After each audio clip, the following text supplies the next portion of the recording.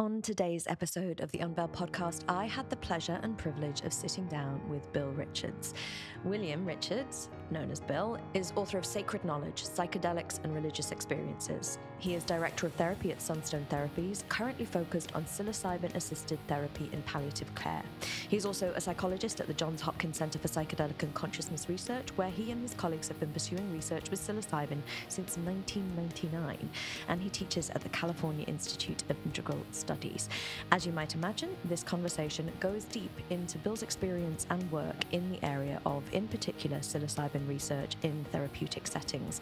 Bill is really a forefather of this industry, one of the originators of everything that has come since 1999 with using psilocybin in studies for healing. This conversation digs into how Bill sees this industry evolving and where he's now focused, especially within palliative care. But we also do a deep dive into Bill's history and what he has observed, witnessed, and learned in the years that he has been involved in psilocybin and psychedelic research. This is a fascinating podcast discussion, especially if you're interested in the realm of how to use plant medicines for human healing and well-being. Bill is a very interesting character, and he's very specific about use of and the practical applications of psilocybin and psychedelic therapies, and we discuss all of that and more in today's Unveiled podcast episode. Enjoy. I am honored today on the Unveiled podcast. I have a guest with an illustrious history of research and study and authorship and all the things. And I cannot wait for him to share with us some of his wisdom and education and thoughts. And I'm just delighted to welcome Dr. Bill Richards to the Unveiled podcast. Welcome. Well, thank you. I look forward to our time together here. Yeah. Curious about what all we might cover. Right. And there's so much to cover. And so I was just thinking before we started recording, we could start anywhere, but I really want to start at the beginning. So our listeners will have heard my introduction and know about your research in the realm of psilocybin.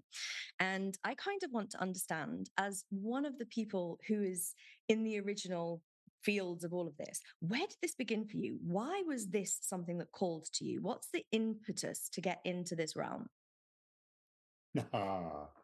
Well, let's see where we go. Believe it or not, once upon a time, I was a 23-year-old graduate student at the University of Göttingen in Germany, taking courses in both psychiatry and theology, which you can do in the German university, as you may Right. know. Mm-hmm. Uh, and Around the corner from the dormitory where I was living was the Nerven clinic, the nerve clinic or psychiatric clinic.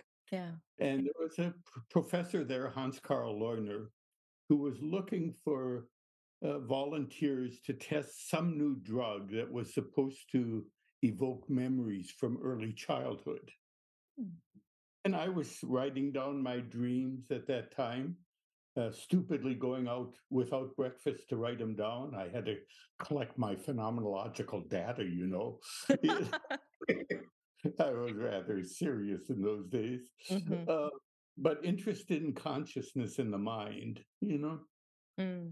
And I went over to the clinic and asked if I could be a research participant. Two of my friends had participated, Mm-hmm. and one experienced himself sitting in his father's lap. And his father had been killed in World War II. Ah. And it was just incredibly healing and meaningful to Mm. him. Mm. And the other reported what he called hallucinations of SS men, Schutzstaffel, marching in the streets. And I thought, gee, I've never seen a hallucination before. This sounds interesting. You know? Yeah. So I went over to the clinic and they asked me if I got drunk very often and if I was in good health. And then they led me to this little basement room with a narrow window looking out over the hospital garbage cans Mm. and gave me an injection of this drug I had never heard of called psilocybin. Mm. And in some ways, I could say the rest of my life has been footnotes to that day. Mm. Mm-hmm. Um, and I I was, I think what saved me in terms of supportive setting was kind of my Methodist pietistic background, where I Mm. believe that if any terrible insights about my Oedipal complex came up, that God would be with me. So there was this kind Right. of act, there was kind of this orientation of Hmm. letting go, Right. trusting, being open. Mm. Um, and what opened up was this incredible, transcendental, eternal, magnificent form of consciousness Mm. that the Hindus would call moksha. Mm. And I didn't even know that was possible, Right. you know? Hmm. And when the drug wore off, I remember I said, "What was that drug you gave me? How do you spell Yeah. Right. it?" Hmm. And that was my entry into this field. I was Mm. just awestruck. Mm. And Mm. then I became a volunteer in the clinic, guiding English-speaking people through psychedelic sessions while it was Mhm. still legal. Mhm. And we discovered there, that, of course, the importance of supportive setting, and Right. started to use music and have someone with the person instead of Mm. leaving them alone, Mhm. uh, and so on. And so So just date this for us. So what year is this? Because this everyone is knows not, like there's been this is 1963. yeah, Wait, which is is that right? Yes, yeah, 1963. which is You were right still at in the mind of God, I bet. I yeah, I'm an 86 baby, so I was well after this and yet my mum's a 46 baby, so she was around at the time when this became something in the 60s in the UK. Uh-huh. But there's an interesting, the people who know the psychedelics legalization, then it banning and all that kind of story, know that this is before the kind of late 60s, early 70s when everything went differently. But I'm interested. So you mentioned this like religious upbringing. Was that the thing that got you into exploring the mind and consciousness to begin with as even a concept, or was that from somewhere different? Well, as a Methodist child, we valued religious experience. Right. John Wesley had his heart strangely warmed, you know, a little like the MDMA heart chakra Station. opening up, Hmm. Hmm. Hmm. uh, but nothing um, in terms of visionary or archetypal or what we now call mystical Right. uh, phenomena. Okay. Uh, but an appreciation of the experiential dimension of religion. Got it. And I hope as the religious scholarship world wakes up to this frontier that this will again come alive. And Mm-hmm. I think the religions of the world could use a bit more of a experiential awareness of the sacred, That's an interesting as comment. opposed to creeds and traditions. Yeah, yeah, that's interesting. And I Yeah. feel like, oh my God, there's so many directions we could go in. I want to come back to that. I'm going to put a pin in that in my brain because I want to circle back to that. But I really want to understand you put in this like throwaway comment of course through these studies and volunteering, you discovered the importance of set and setting, and so started using music. How did you discover that? How was that something that came to light through this process? Well, I'm not sure I discovered it. The researchers working with LSD in Canada, in Saskatchewan, were using supportive setting way Got back it. in the 1950s. Yeah. Duncan Blewett and that crowd. And then uh, in the days of Harvard and Timothy Leary and all, they were using music and holding people's hands and providing some support. Right. Uh, but in Germany, they hadn't heard of that stuff yet. Yeah, it seems I had no idea this was in Germany. That's possibly a flaw in my research, but I was like, it seems like not the country that this would be happening in, but I'm Yeah. delighted that it was. Uh, no. Um, and then my career evolved in studies of psychology of religion and comparative religion, and Interesting. finally into clinical psychology. Uh, and I'm still hard at work. Right. Well, and take us through a little bit of the journey. So we're in like the early 60s, 63, and this is sort of something that's interesting to you. You're volunteering. There's a lot that's happening. But what happens then for you in terms of as we get to the time when everything starts to become prohibited? Like what is your journey through this? Well, I had that year in Germany working in the clinic and had several additional sessions. Hmm. It's hard to believe, but at that time, there was nothing controversial about psychedelics. They were Mm, fully legal. It was perfectly reasonable to give it to a graduate student if he wrote a right. good report. You know, Yeah. they're non-addictive. What's the big deal? You know, Mm, interesting substance. Take this and write a report, and let's see what you discover. You know, mm. And uh, that's baffling to me. I mean, we mentioned my age earlier, and like being in my generation, all I've ever known until incredibly recently is this stuff is basically drugs. Don't touch it, it's bad. This is uh, going to have negative consequences. So, like, this is so interesting for me to speak to someone for whom this was before there was any suggestion that there was anything vaguely problematic about these things.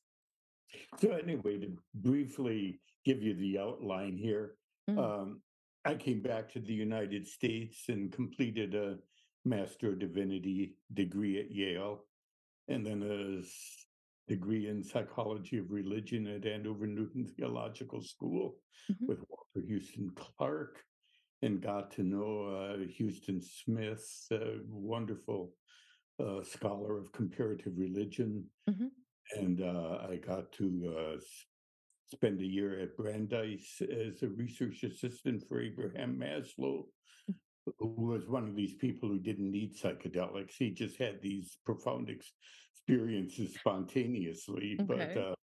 I knew where he was coming from, you Mhm, know? mm, And then I was offered a job with LSD research in Baltimore. mm, And we had two grants then from the National Institutes of Health mhm, in treatment of alcoholism and mm, treatment of severe depression. yeah. Uh, and so my wife, who was a psychiatric nurse, and I moved to Baltimore. And that was 1967. Right. And then I worked for 10 years at Spring Grove or the Maryland, which became the Maryland Psychiatric Mhm, Research Center, where we mm, did all kinds of projects with mm, LSD and DPT and psilocybin and so on. mm. And then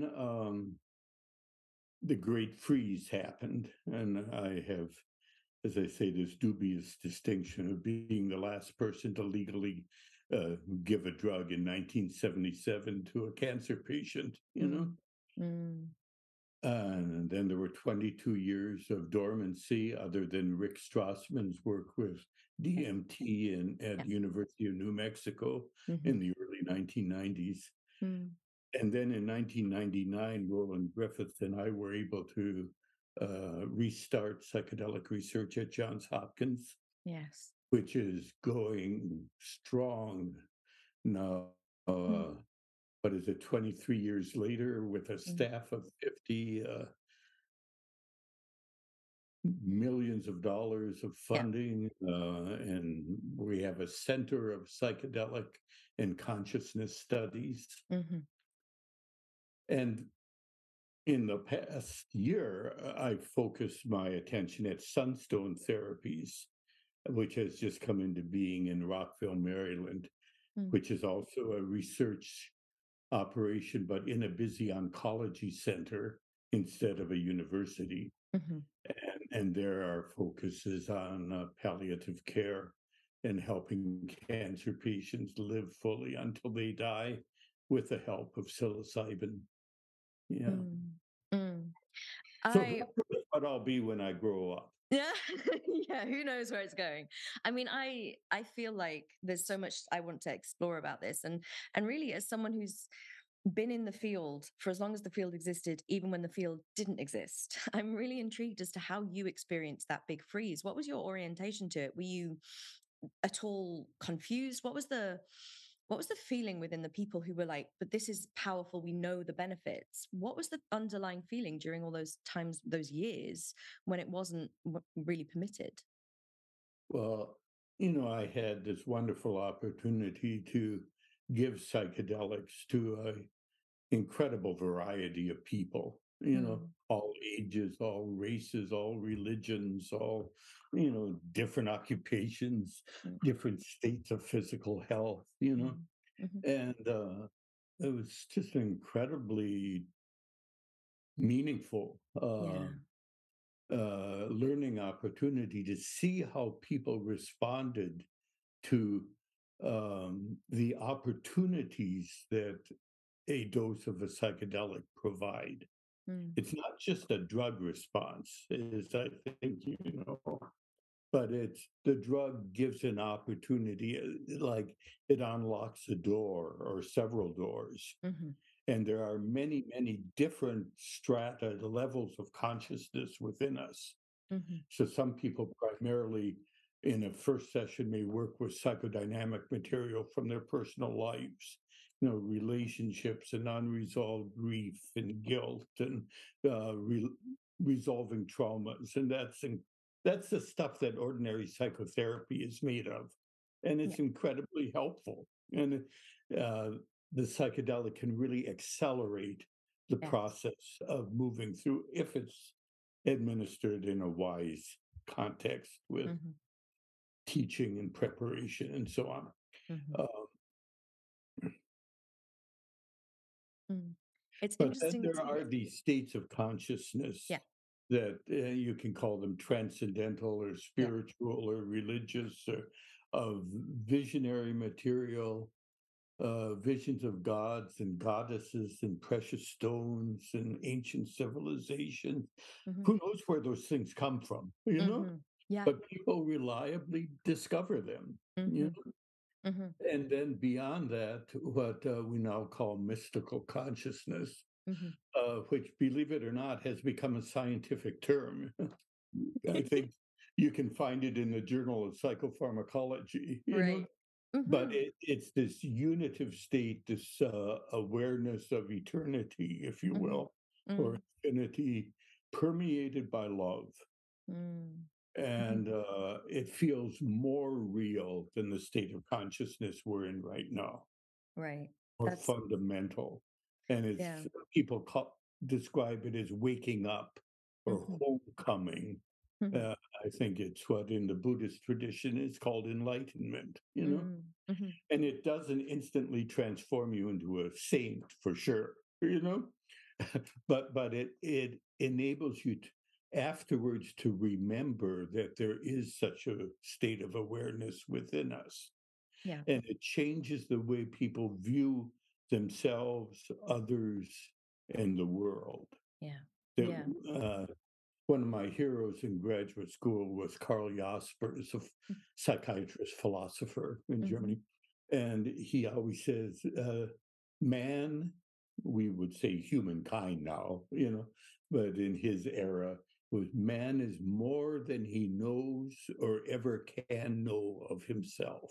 mm, That mhm, there really is an incredible mystery within each of us. mm, mm.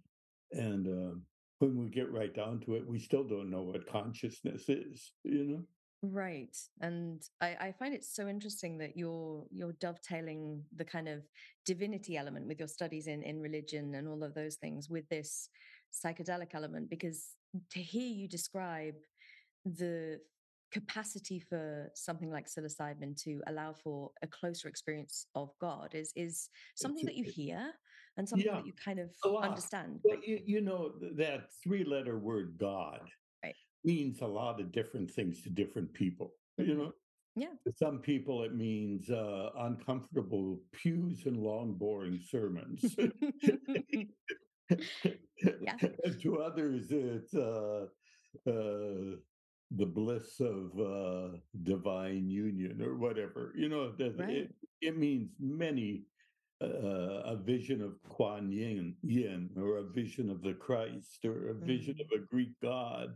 yeah. Uh, you know, It's incredibly uh, rich and varied. But I have learned that in some ways, the ideal research volunteer is a good agnostic.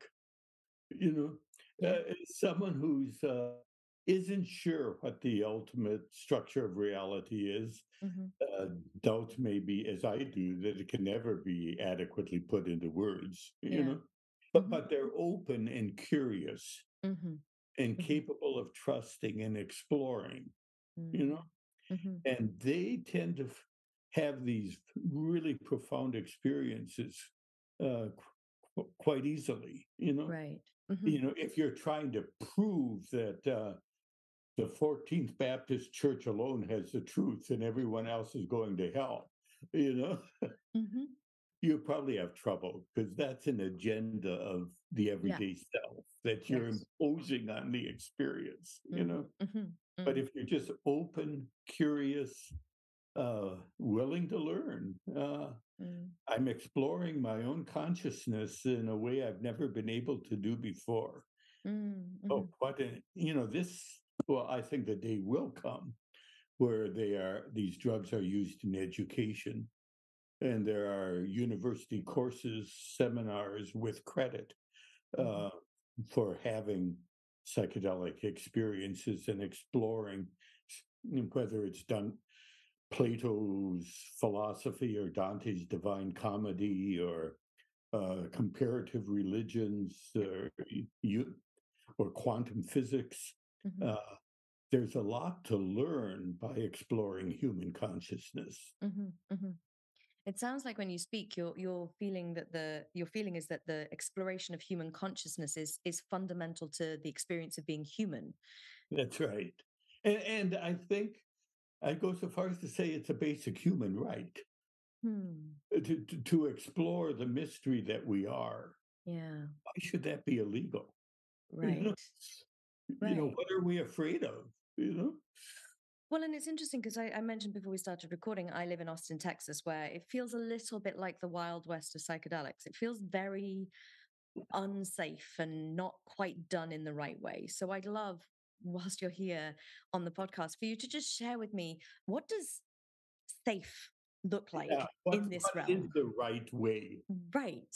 Great. Well, first, if you have a history of severe mental illness or family biologically related family members do, from what we know right now, it's probably not wise to take psychedelics. Mhm. You might have a prolonged reaction, might be getting into more trouble than you need. That doesn't mean that these drugs can't be helpful to those people, but Mhm. it might have to be in a clinic with a steady staff for a lot of hours of Yeah. care. So if you're just going to try it out and you have a mental health history that's serious, um, do your meditation instead. Okay? Mhm. Mm. But for most people, that's not a problem. You Mm. know, maybe I would also say if you have a really acute kidney problem or heart problem, you might want to do something gentler, you know, Mhm. than Mm. psychedelics. Mm. So there's that kind of medical clearance to think about. Yeah. But then if you're going to go ahead, you got to read, you got to get educated. No one should just throw the drug in their mouth and see what'll happen. Mhm. Um, my image for that in my book is downhill skiing. If you just jump on a pair of skis without any instruction and start downhill, chances are you're going to crash into a tree or injure yourself. Yes. It's Mhm. just a stupid thing to do. Yes. Like, if you're going to ski, get some instruction first. Yes. And so if you're going to take a psychedelic, get some instruction first. Mhm. The main instruction, of course, is factors like proper purity and dosage, Yeah. um, uh, to know what you're taking and where it came from. Yeah. That's Mm-hmm. important. Mm-hmm. That it really is psilocybin, or if you're using mushrooms, that there's only about 200 different species of psilocybin-containing mushrooms, and Yeah. who knows how they've been stored, and if someone has added grandma's favorite recipe to them or not, Yes. So you should know what you're taking. Yes, That's the advantage of the clinical research, that for we sure. we know the exact dosage and the Yeah. purity of the synthesized Yeah. substance. Yeah. And I can tell you the stuff made in test tubes is mighty sacred. Yeah. Mm. Um, Mm. And uh, so further, like, and so we mentioned setting quite a bit, right. and I feel Okay. like there's this. Everyone says the words. What does it mean? Yeah, I caught my train of thought again Yeah. here. Let me Hmm. take you a little. But beyond that, the important thing is to be in a grounded, trusting relationship when you take a psychedelic. Mm. Be with someone where there's privacy, there's confidentiality. You feel safe to explore whatever comes up. Mm. Okay. You're grounded, like grounding an electric circuit. There's Mm. even if you don't talk to the person the whole day, the person is there if you need that person. Okay.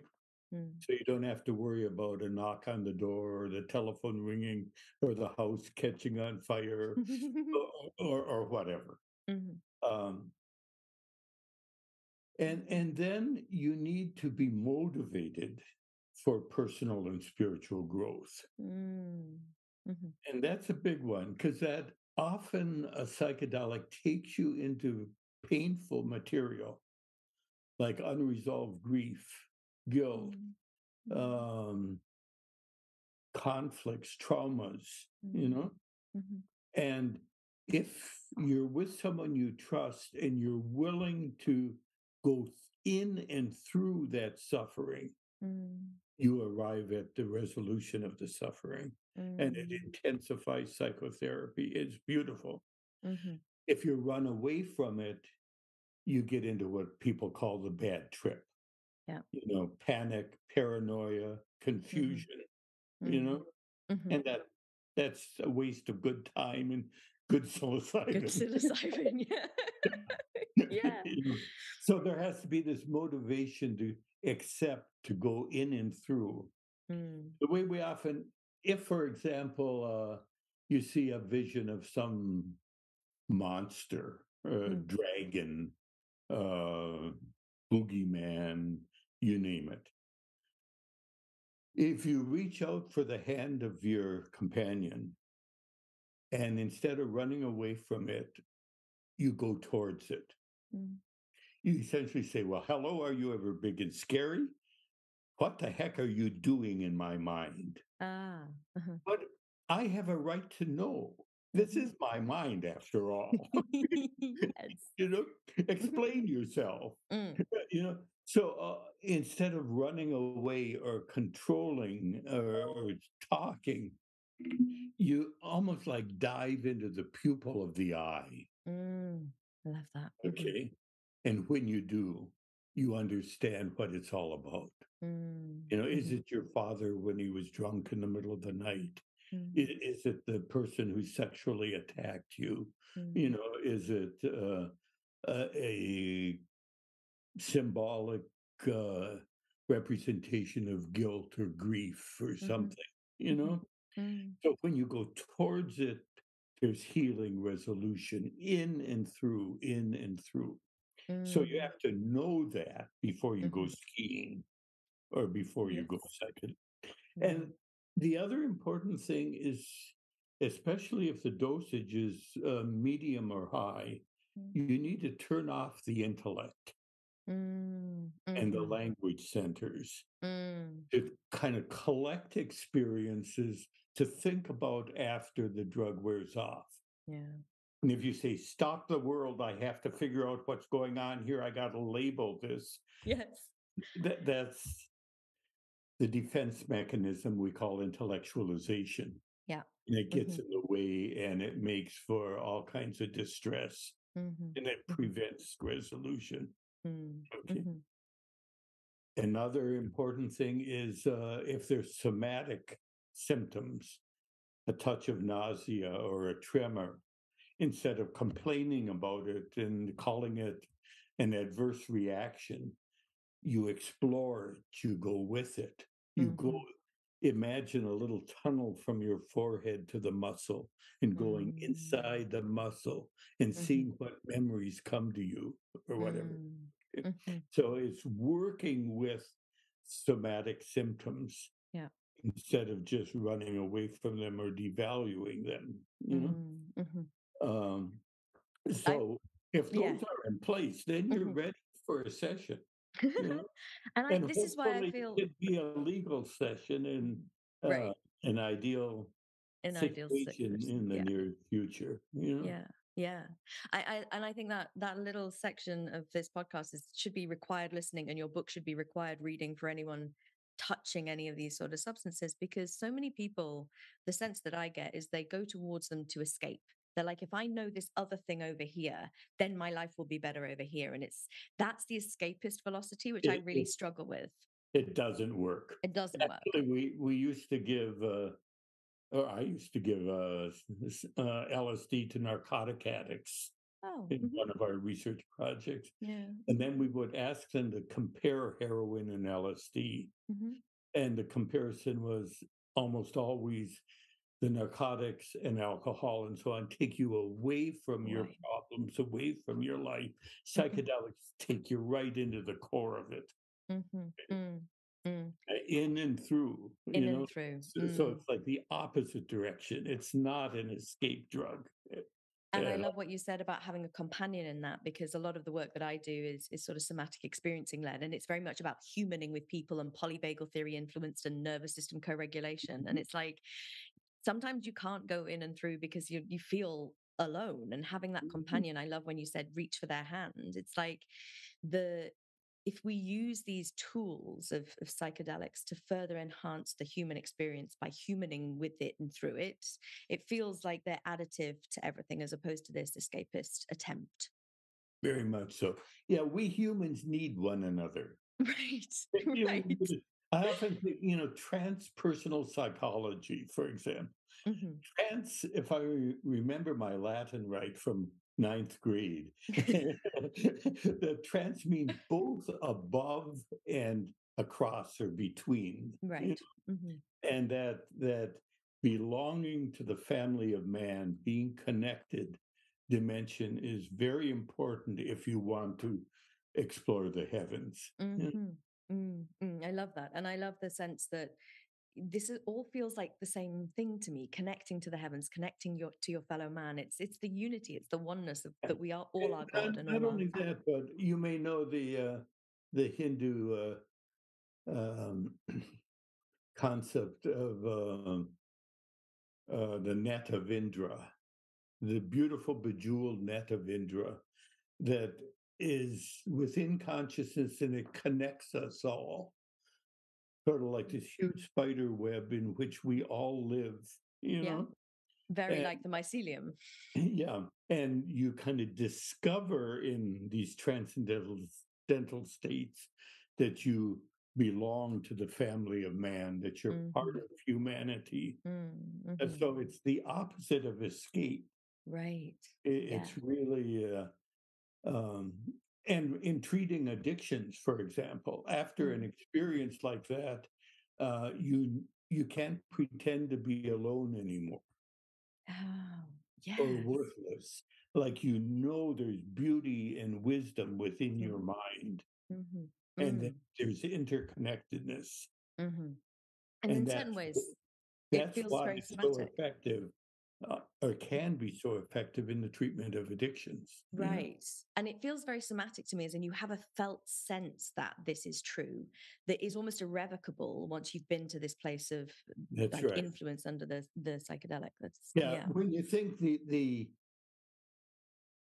mystical consciousness may be a matter of seconds or an hour at the most in a 6-hour period of drug action. Yeah. and yet it stays in memory. Mm. So you remember it the rest of your life. Mm. And that's not only true of psychedelic drug experiences, it's true of spontaneous transcendental experiences. Sure.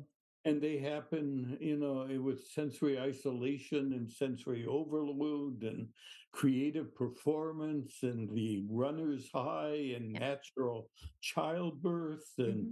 some meditative states. And sometimes they just happen in the middle of the night for no reason.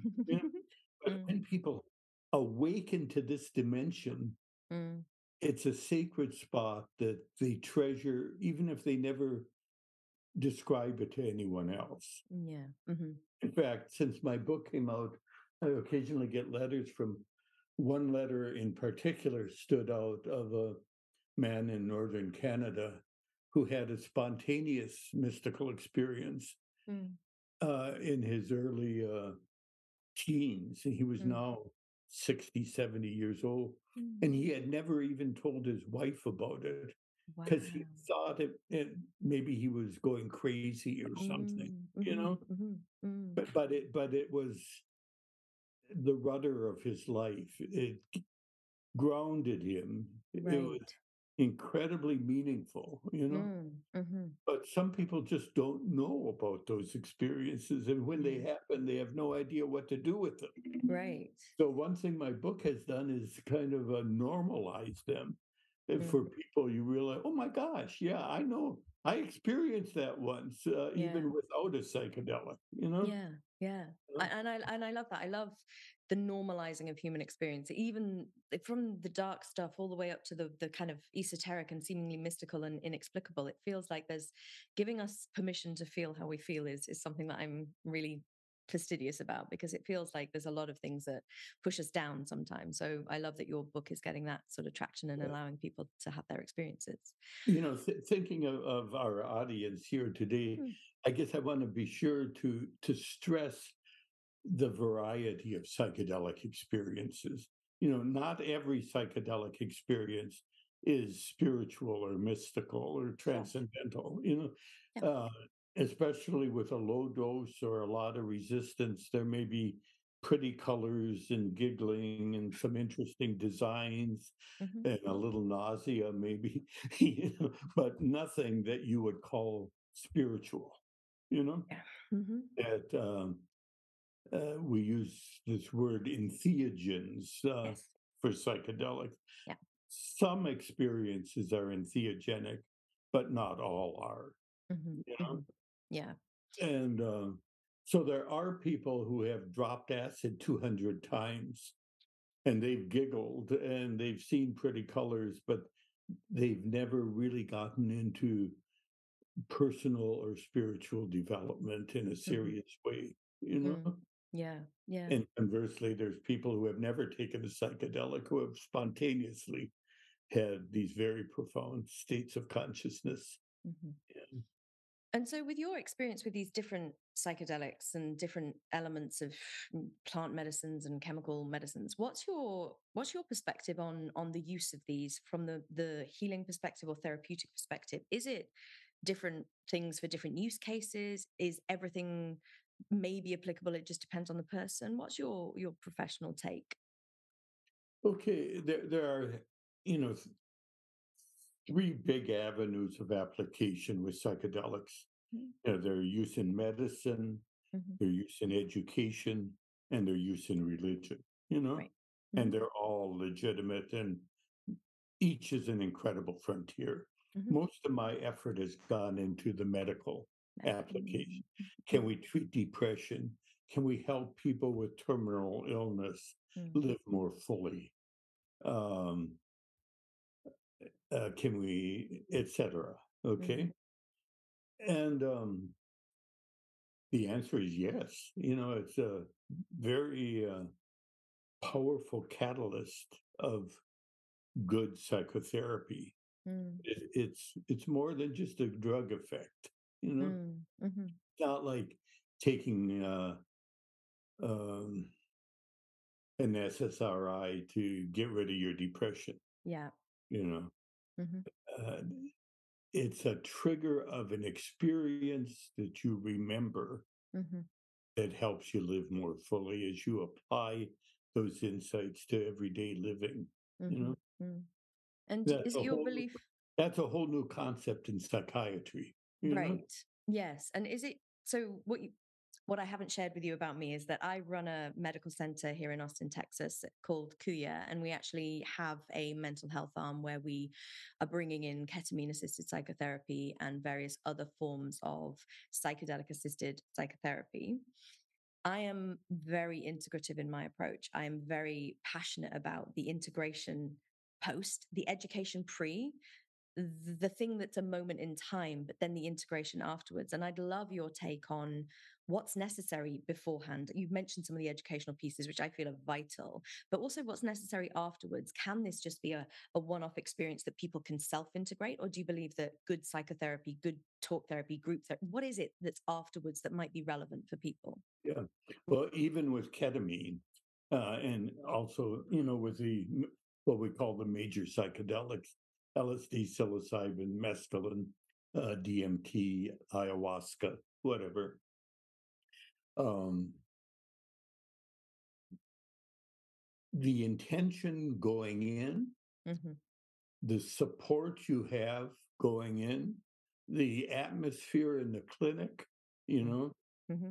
where you're not just coming in here to receive a drug, Yeah. but you're coming in here to get some insight and live your life more fully. Hmm. And we respect you and we're here with you. Hmm. And we will provide presence and perhaps some well chosen music.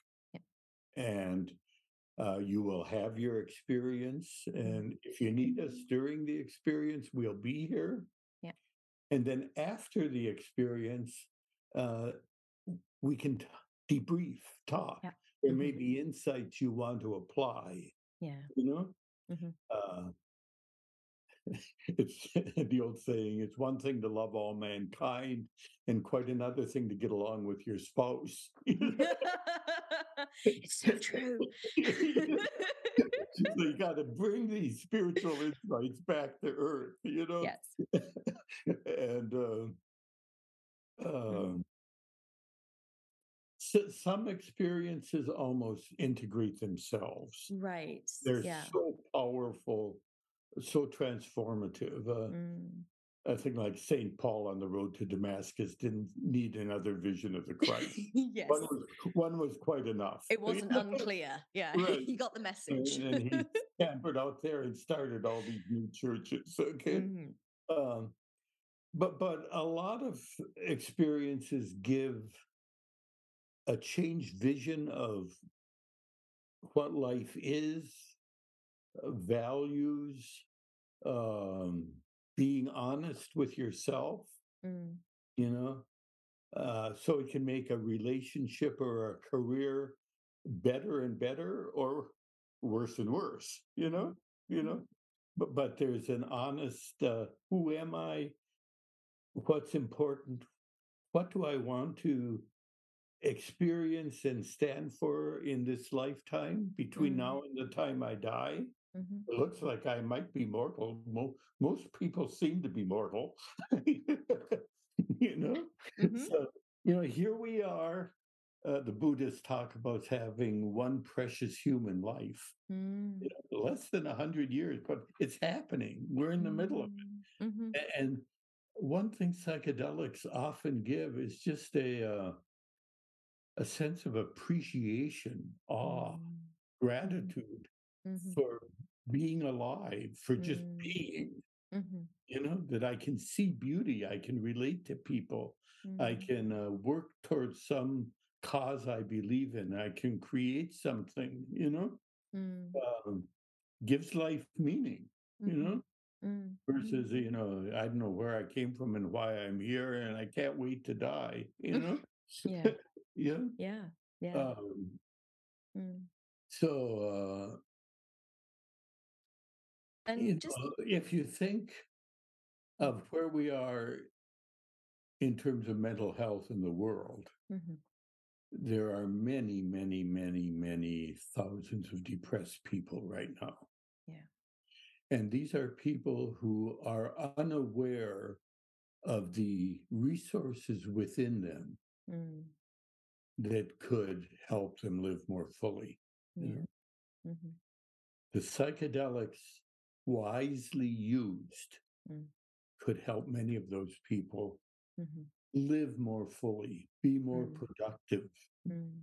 uh, have better relationships Yeah. with themselves and with others. Yeah. Mm. Mm. And It. I sometimes I remind myself that the psychedelics aren't new. You Right. know, You would they've be been forgiven for thinking they were, though, right? At the yeah, moment. they've been around since at least 500 BC. Right. Yeah. And like mushrooms, they kind of emerge in cultures and they get suppressed, and they Yeah. emerge and they get suppressed. Mm-hmm. And Mm. right now, in our world, in the early 21st century, they're emerging. Yeah. And wouldn't it be great if we're finally evolved enough, wise enough, mature enough to integrate them responsibly into society? Mm. The benefit could be immense, you Yeah. know? Amen to that. Yeah. It's a Yeah. big reason why this our center exists here. It's like we want to change mental health care and we That want to use all the tools available at our disposal, but sensibly and in the right way and at the right time and for the right patient. And it feels like I really hope we're mature enough in this time period. you and I are doing our part, Oh you know? yeah. And Well, you'd be amazed how many people there are in the professional world and the population at large who are mm, very responsibly promoting yeah, psychedelic research and yeah. the wise use of them. Yeah. Mhm.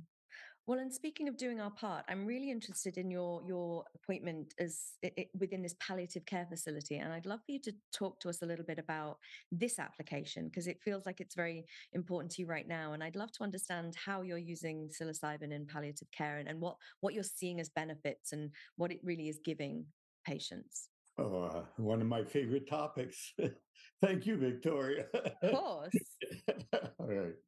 Um, as you know, psychedelics in medicine are used in all different ways, Hmm. Hmm. depression, addiction, so on. Early Alzheimer's now and all Yeah. kinds of things. Mm. But their use in with cancer patients or just people with very serious life-threatening illnesses Mm.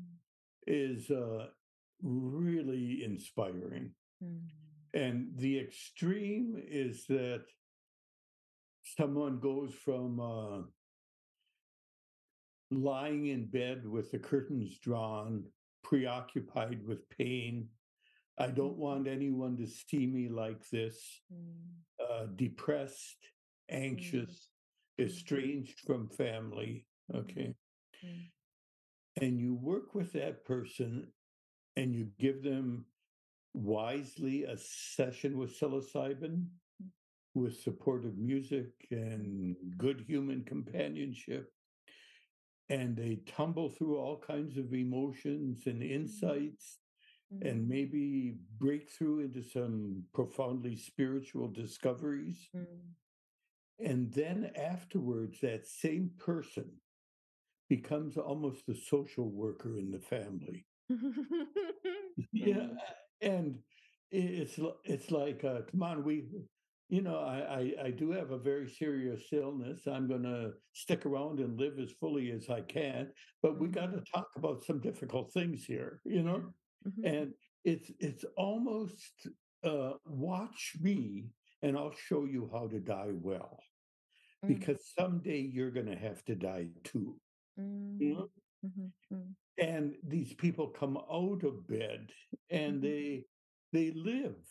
Mm. We have a follow-up group. In the last group, one person was off to Europe.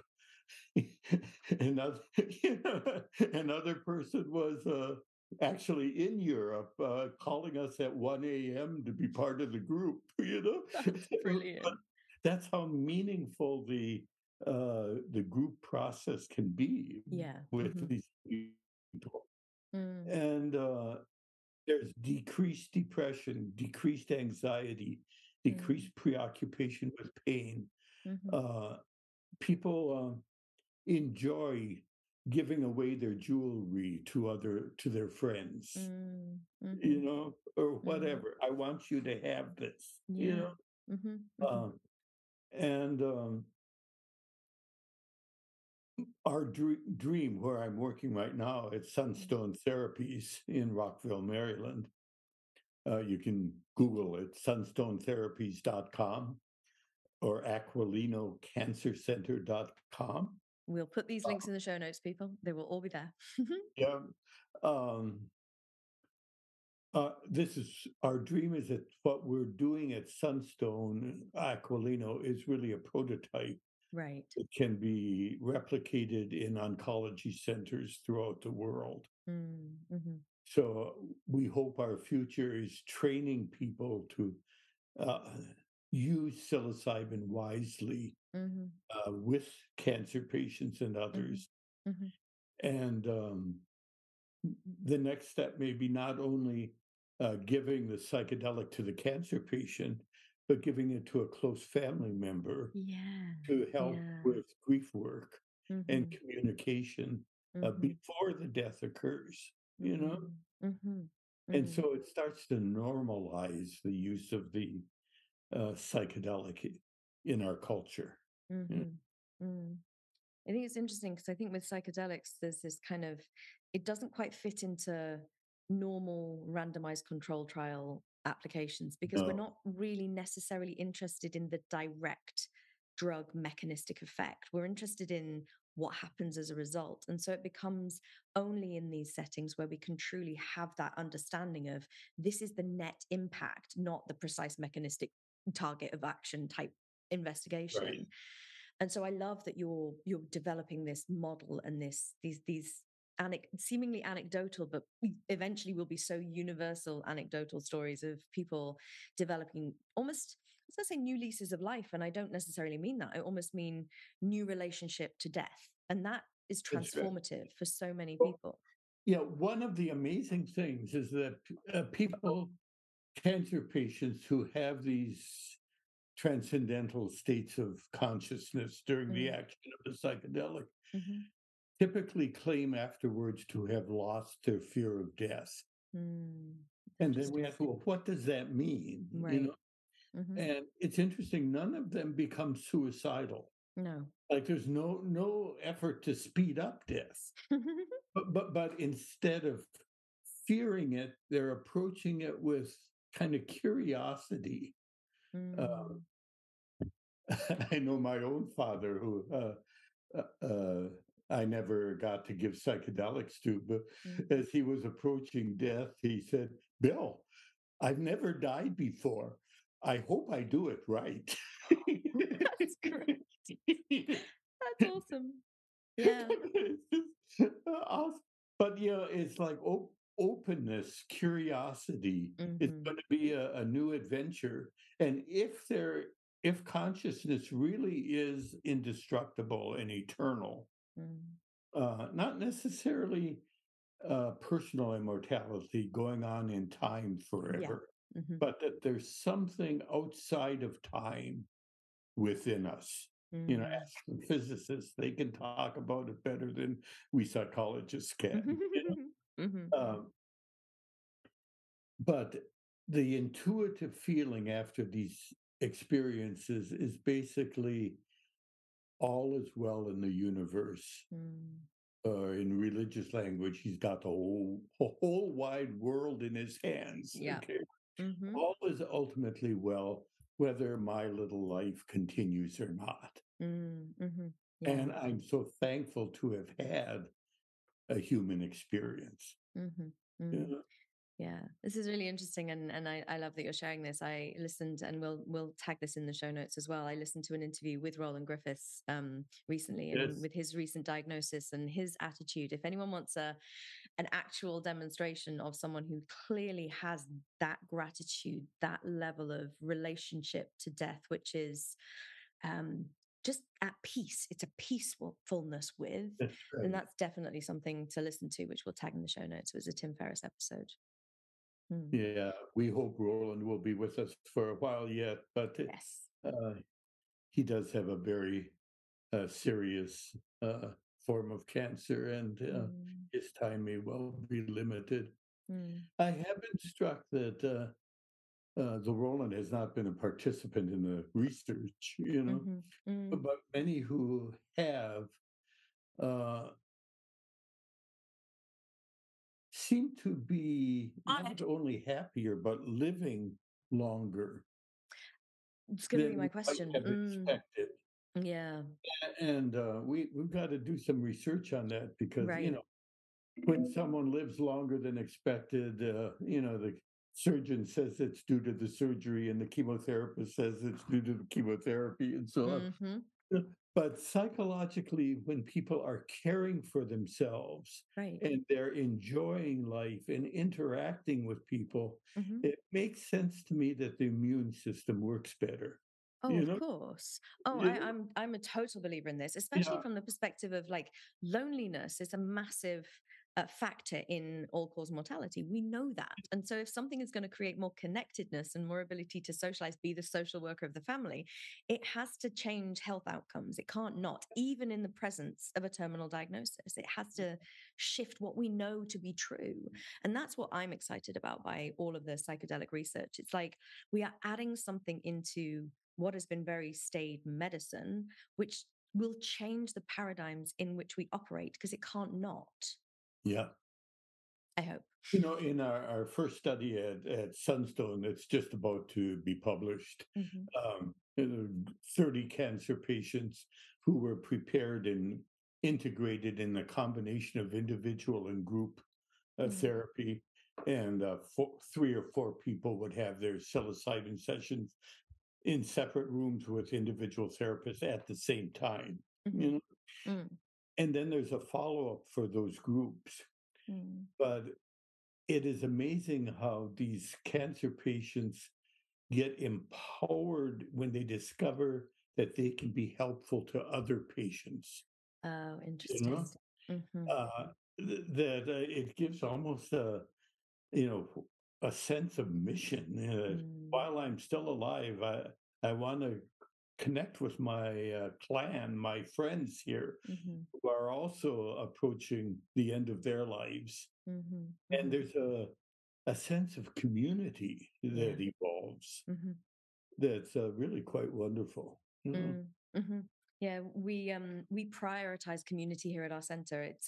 You have an open invitation to come because it's a when you mentioned like does it our center doesn't feel like a clinic. It is a community gathering space. Great. It's so important. And when I write people's protocols for whatever I'm dealing with, I basically tell them to come and hang out here because it feels so nourishing because being with is one in my opinion is one of the most healing things we can do, whether that's being with the reality of a diagnosis, being with other humans, being with just ourselves in a moment. I feel that being with is a really important element of healing. And so it doesn't surprise me that community is set up around That's right. Sunstone and all the kind of stuff that's Right. happening there. And the And, architecture and the attitude of the staff as a whole. And if you go to our website at Sunstone, you can see the beautifully designed space with right. big windows and kind of area that you walk through, almost like walking through the forest. But it's Wonderful. just this feeling of welcome, Yeah. safety, Yeah. uh, inclusion, not Yes. the cold medical Yeah. stereotype Yeah. at all. Yeah. And that's really important for Mm. people to be able to let go, trust, Hmm. Hmm. be Hmm. open to other states of consciousness. Right. Yeah. It's beautiful and I love what you're doing and I love the breadth that's starting to happen in the kind of this realm, people who are doing it at all areas from the medical arts, but looking at using these substances to further outcomes. It feels like a healthy time in medicine for want of better words. Yeah, I'm all Mm. for it. Mhm. So, what's your perspective of the future of this psychedelic research or usage or applications? What would you really love to see happen in your ideal world? I don't know how much I'll get to see. I'm only 82 years old, you know? Only, but only.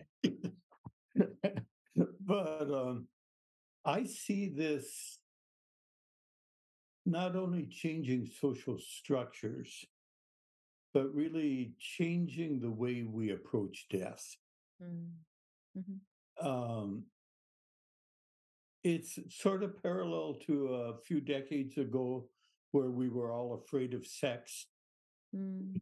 Uh, and sex has kind of gotten normalized. Right. You can value it and not be a slut. Yeah. You know, Mm-hmm. it's a beautiful part of being human, you know? Mm-hmm. And similarly, death is just the way life is designed. Mm. Every one of us gets to die, you know? Mm-hmm. And why not live fully right up to the last breath Mm. instead of living in fear and denying it? Mm. You look at our some of our funeral homes where they have a red light shining on the corpse, you know, to try to make it look more lifelike. It's so silly, the denial of Yeah. death, you know. Mm-hmm. Mm-hmm. And Mm. I think of I was in Varanasi in India, Mm-hmm. watching cremations there, and Mm.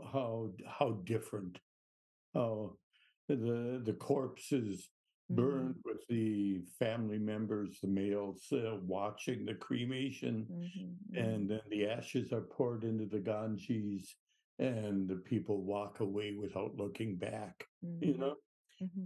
but there's a looking straight at it and accepting of it. You Mm-hmm. know, Mm. you wrap the corpse in beautiful fabrics and Mm. sandalwood and care for it, but you don't disguise it. You don't pretend it's not dead. Right. You know? Yes. Yeah. Yeah. Well, it feels like a valid goal to reshape the way we relate to death, particularly in the Western world, particularly in this Yeah. kind of like sanitized society where everything needs to just, we're in denial of so many things. So, mm, mm. And just so our listeners understand, we've spoken about specific use case psychedelic use, psilocybin use in particular, and like using it in this end of life care or using it for these specific experiences. If you don't mind sharing, and feel free to say that you don't want to, but how is your personal relationship to the use of psychedelic psilocybin in your life right now? How is that looking? Yeah. Clearly, I value it. I try to make it legally and safely available to all Mm-hmm. kinds of different groups of people within the Mm-hmm. research world. And I'm supportive of like Theracil in Canada that is trying to normalize the use Mm-hmm. with palliative Yeah. care.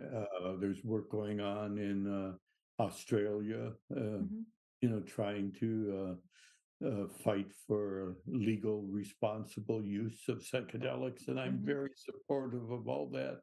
Mm-hmm. Personally, I don't feel a need to take a psychedelic, you know? Mm-hmm. Like I have a number of very valuable experiences in my past that are very vivid in my memory. Mm-hmm. I've been lucky to be able to receive psychedelics legally so I can talk about it Mm-hmm. as I do in my book. Mm-hmm. Uh, but Alan Watts was the one who said, when you get the message, you hang up the phone. You know? Yes. And these aren't drugs you want to take every week, you know? No. The memory of some of these states are so profound Mm. that one experience is all you need. Mm. And maybe some people might like to have a refresher course every few years. Like Yes. just because Software you update. like an art museum doesn't mean you shouldn't go to another art museum someday. You know, Love that. Yes. you know. But that's not being addicted to drugs. No. You know, it's exploring the incredible variety and intelligence and wisdom of human consciousness. Probably the core insight that has come to me as a therapist is respect for the way, I dare say, every human person's mind choreographs the content of a particular psychedelic session. There's a wisdom that's manifesting there about how the conflict gets resolved and healed, and how the discovery of new sources of strength and wisdom get uncovered within. Okay. And so often patients think they're all screwed up, they're just worthless and floundering.